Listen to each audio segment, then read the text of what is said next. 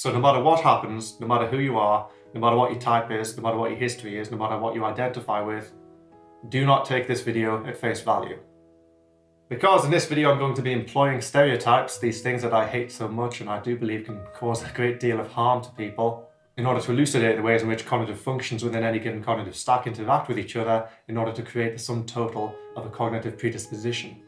And like I said in my personality type and career video, just because a person has a cognitive predisposition, it does not mean they should not be pursuing something completely different. So in this video in which I'm taking the 16 types to a fantasy landscape and assigning them a D&D style class, it is simply based upon parameters of cognitive predisposition, rather than parameters based upon what path a particular individual of any given type would find greater happiness and indeed success following. So if I haven't made it already perfectly obvious, as a big disclaimer, stereotyping does not work. Stereotyping is ineffective. People do not operate according to stereotypes. Heck, people can't really be divided into 16 types. Rather, every single person will be inhabiting a region that can be loosely categorized as a personality type. So for those of you who are still here and I haven't bored senseless with that there disclaimer, I do want to jump right into the video, but before I do so I want to give a shout out to my buddy Chris on the Psych. He's already made a video on this very subject and he actually took a really neat approach. He essentially assigned people classes based upon the magnitude of any given type's cognitive functions, essentially their cognitive preferences. As many of you will already know, CPT doesn't actually employ a cognitive function preference model.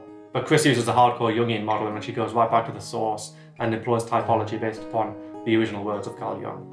But for this video, I'm rather taking the average of a person's cognitive predisposition based upon a relationship of all their functions within a stack, and assigning each extremity of the 16 types a certain predisposition, a certain natural expertise, based upon this cognitive average, this cognitive personality, if you like.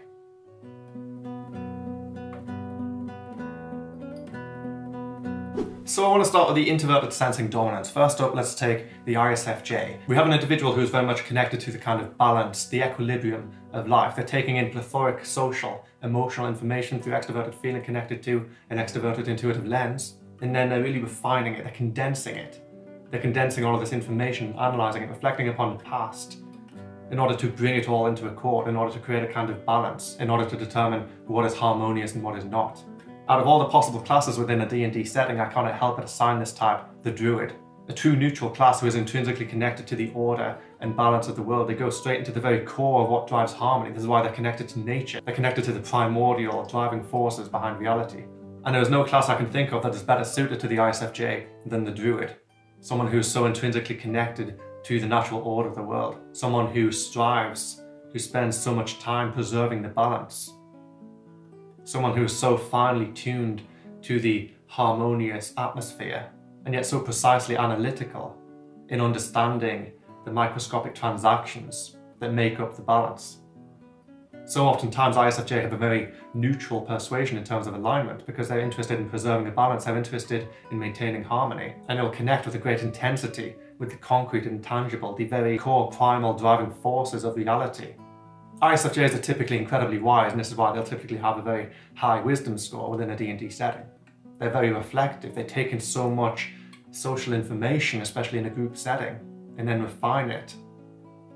Refine their understanding of society, refine their understanding of what is normal, what is acceptable, what is appropriate conduct, what frameworks must be followed in order to preserve the peace, in order to keep society functioning. But more than that, how do we keep the human race functioning?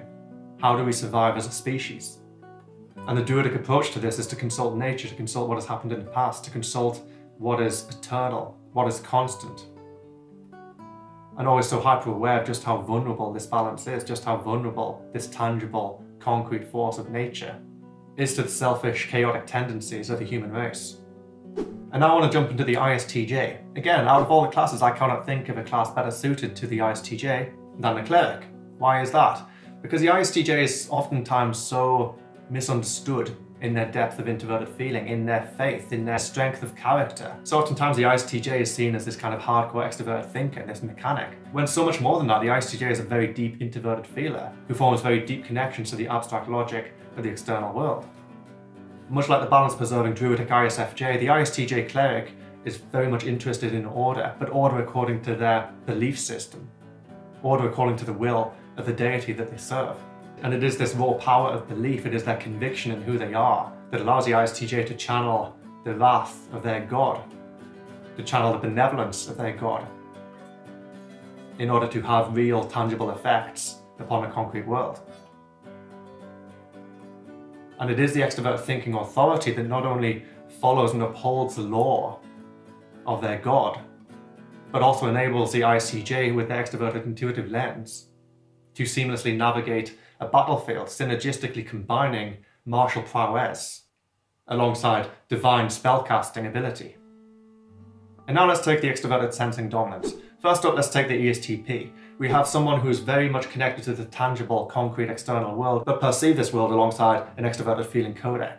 The ESTP is hyper-aware of how they can contribute to a group, while all the while having that extroverted sensing dominant function pragmaticism.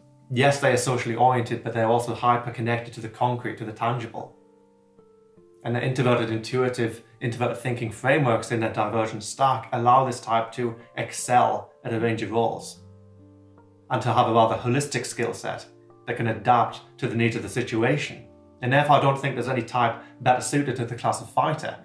Not in any way, shape or form because they're boring, but because they can fit within the various niches of the fighter class. The fighter can excel at a range of different combat styles. The fighter is a jack of all trades in so many ways, while also having excellent persuasion skills in the form of intimidate, and the ability to even use their persuasion skills to effectively taunt opponents, and can even channel their persuasive skills into combat, such as in the form of the taunt ability.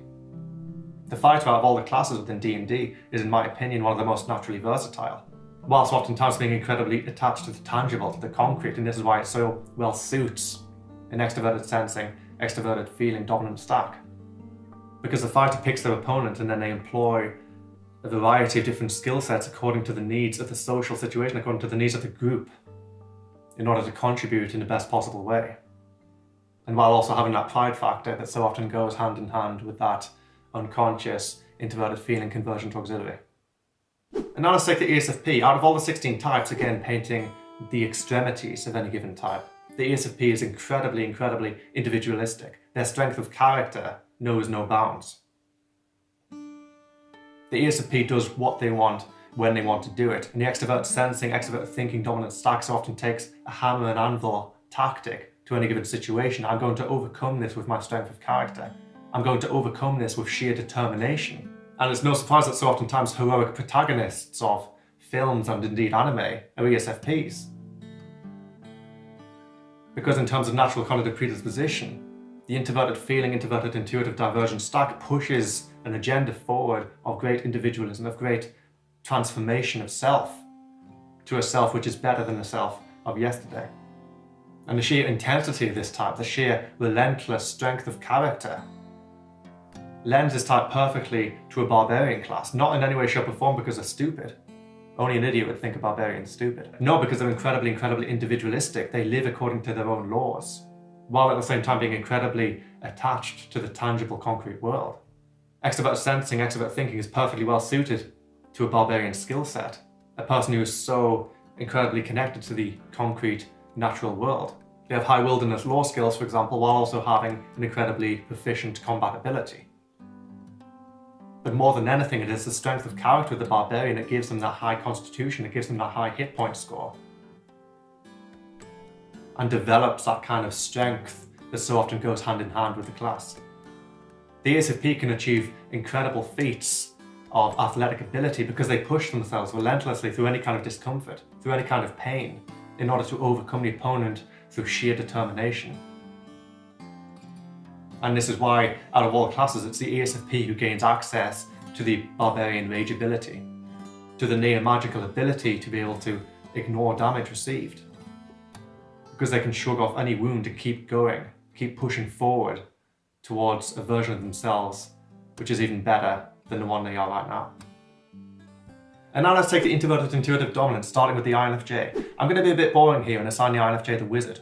Not because I think the INFJ has that natural generic intelligence associated with the wizard class, but rather because the INFJ, more than any other type, often needs to prepare in advance in order to be able to handle a situation, while at the same time having this incredibly holistic introverted thinking, introverted intuitive framework.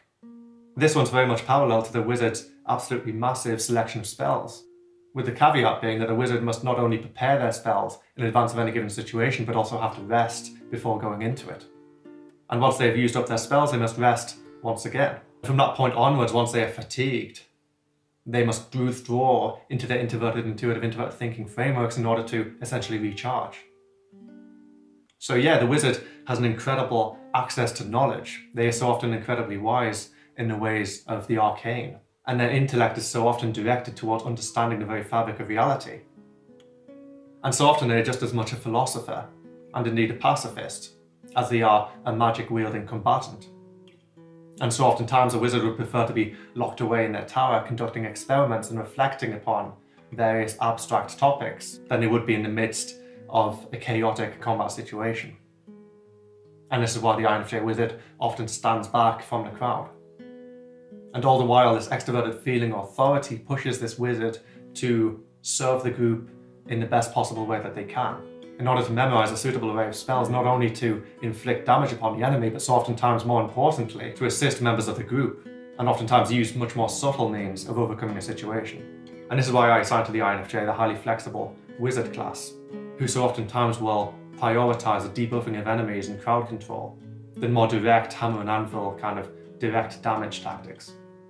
And now let's take the INTJ. Just like the INFJ, the INTJ is intrinsically connected to the abstract, and therefore they are also a magic user. They're very much arcane in nature. They're still very much interested in understanding the underlying fabric of reality. However, to the INTJ, I assign the warlock class, because their kaleidoscopic introverted feeling, introverted intuition, gives a type of more direct link to the various planes from which magic springs. The warlock tends to have an incredibly strong sense of character and a strong conviction in their own abilities, and this is why they are willing to engage with the darker forces in order to overcome any given situation. The INTJ has faith that they will hold on to their values and identity, and they will not be subject to the whims of devils and such. Rather, they believe in their own capacity to keep on top of any given situation, because ultimately they are in control, and the darker forces they may very well enact pacts with, and nothing more than means to an end. And this is not to say in any way, shape or form that the INTJ is evil, but rather that the INTJ of all the 16 types is the one who is able to gaze into the abyss and remain unscathed, and remain true to who they are. And so this warlock may be chaotic good, for example. Just because they're engaging with darker forces, it does not mean they are intrinsically in any way, shape or form evil. And yes, that's a very utilitarian attitude. And similar to the INTJ has an extrovert thinking authority that enables them to wield weapons, to wear armor, for example, while synergistically combining this with a very direct and efficient application of arcane spellcasting. And now let's jump to the extroverted intuitive dominance. I want to start with the ENFP. This is an individual who's very adaptable. They can take in the extroverted intuitive, extroverted thinking atmosphere and essentially improvise upon it, perceive a vast array of objective components while also inserting themselves as an individual, a highly charismatic and steadfast individuality into this extroverted intuitive, extroverted thinking landscape. And this is why I posit the ENFP as the bard of a D&D setting. Because yeah, they have this incredibly strong charisma emanating from this very specific and concrete introverted feeling, introverted sensing identity. And this enables them to cast spells, this enables them to use their raw power of personality to cast spells on a highly intuitive level, to draw upon their own charisma in order to channel through force of personality arcane magic.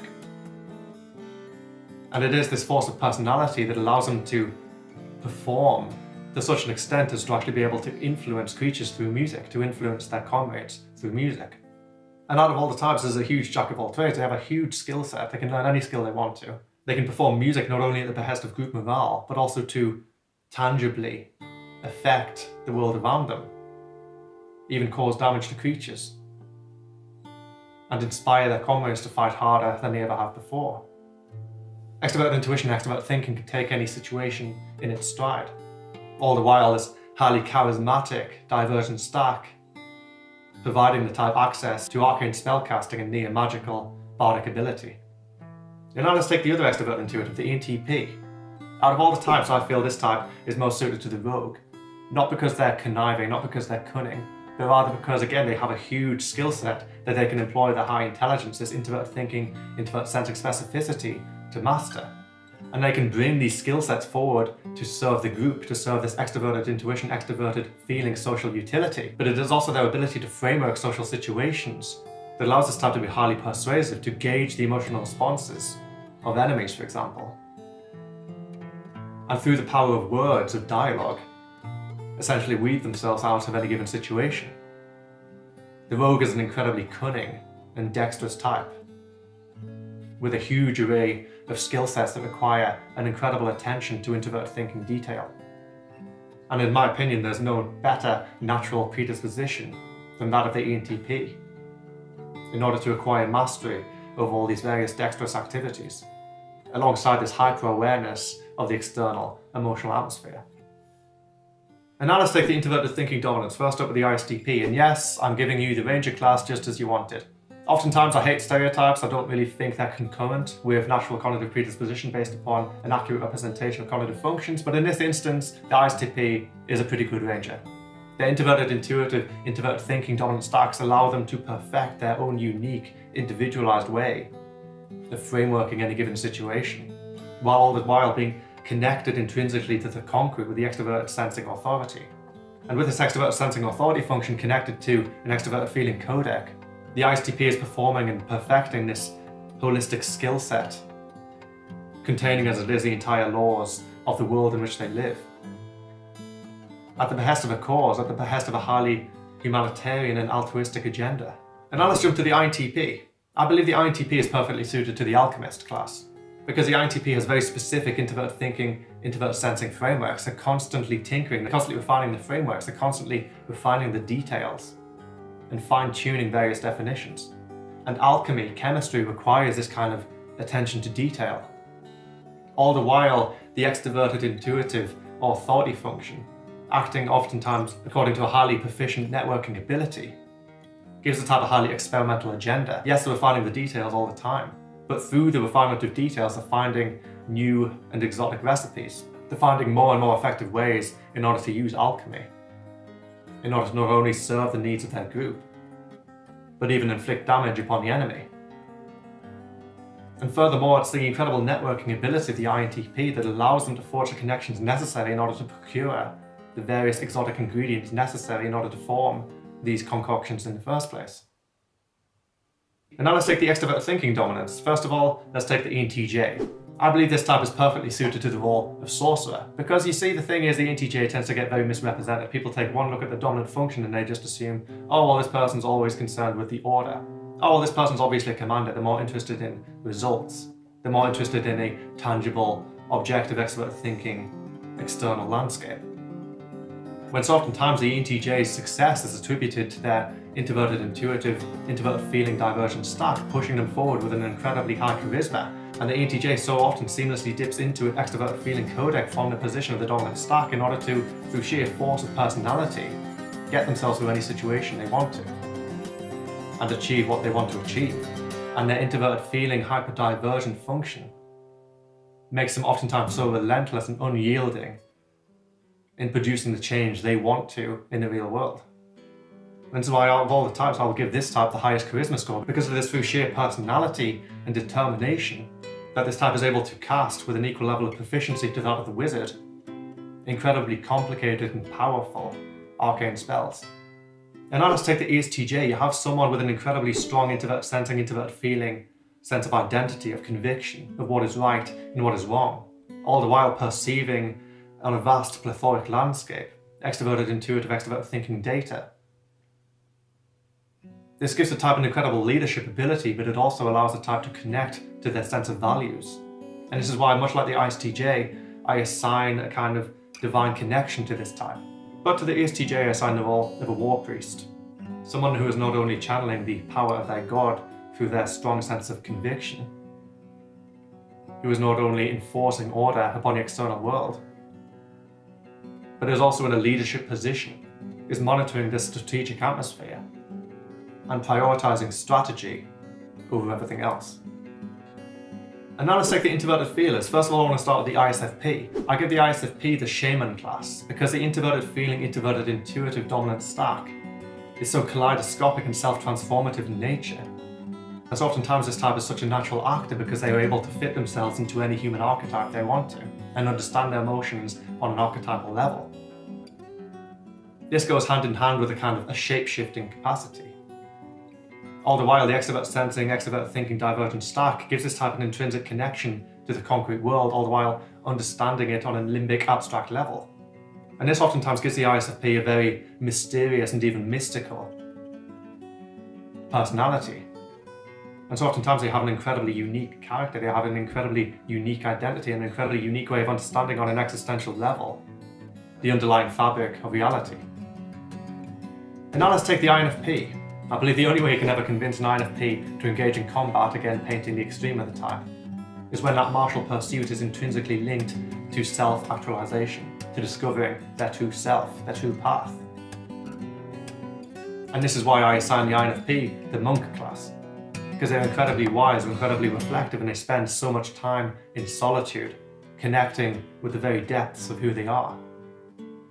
All the while having this incredible divergent extroverted thinking, extroverted intuitive perception of the world that enables them to overcome with grace any situation they are faced with, to seamlessly weave into the extroverted intuitive, extroverted thinking atmosphere, and overcome a situation with a great deal of precision and reliability. The monks spend so much time in meditation, so much time in reflection, and they see the pursuit of combat as itself a form of meditation, as itself a form of self-actualization. And it is through this agenda that the INFP will so often engage with external mediums. And finally, let's take the extroverted feelers. First up, I'll take the ESFJ. I assign this type the class of paladin. The ESFJ is embodying through their unconscious introverted feeling, introverted intuition, a heroic archetype, according to the needs of the extroverted feeling, extroverted intuitive world. Introverted thinking, introverted sensing in a divergent stack makes this type very sure of what is right, of what is logical, of what the correct framework is to apply to any given situation. And it is this combined with their force of character and their need to uphold the values and traditions of their community that makes this type so well suited to the role of paladin. They're incredibly charismatic while also having this incredibly well-refined martial skill set. And of course, with extrovert feeling and extrovert intuition in a dominant stack, they have an incredible ability of persuasion, and is why the paladin so oftentimes goes hand in hand with a high diplomacy score, backed up as it is with this incredibly high charisma. And now let's take the ENFJ. I'm actually going to assign this type the most, in my opinion, badass out of all the classes, because out of all the types, I believe the ENFJ is the only one with the innate sense of discipline and sheer willingness to put in hours upon hours upon hours of work necessary so as to be able to master two classes, so to speak, at once. And it is the ENFJ's need to serve society to the greatest possible extent, to serve their loved ones, to serve life even, to the greatest possible extent, that propels this sense of discipline, that propels this amazing work ethic. And so it is to the ENFJ I assign the class of Eldritch Knight, an individual who is not only an incredibly proficient martial combatant, but who is also able to learn almost an equal amount of spells to a wizard, and able to seamlessly integrate spellcasting into a martial combat style on the battlefield, on the very front lines of combat. It is introverted thinking, introverted intuition in a divergent role that allows this type to contain this vast powerhouse of knowledge, that allows the type to gauge a situation in advance and memorize spells accordingly, and much like the INFJ, resting before they go into the situation, but then seamlessly integrating this arcane spellcasting prowess with a dominant stack that dips into from the dominant function extroverted thinking in order to be highly efficient on a martial level. So thank you so much for watching that video. I really hope you enjoyed it. Let me know what you think down below in the comments. And just again, a massive disclaimer, do not take this video at face value. It is simply employing stereotypes as a kind of parody in order to demonstrate the ways in which the sum total of a cognitive stack can lend any given type a certain cognitive predisposition. So thanks again for sticking with me so far. Definitely leave a like on the video if you haven't already. It really does help the channel grow, develop and reach new audiences. And if you haven't already done so, make sure to click that subscribe button down below with the bell icon next to it to stay notified of future content. And be sure to share this video with anyone who you think will enjoy it. So I'll be back again in a few days' time, but for now, take care.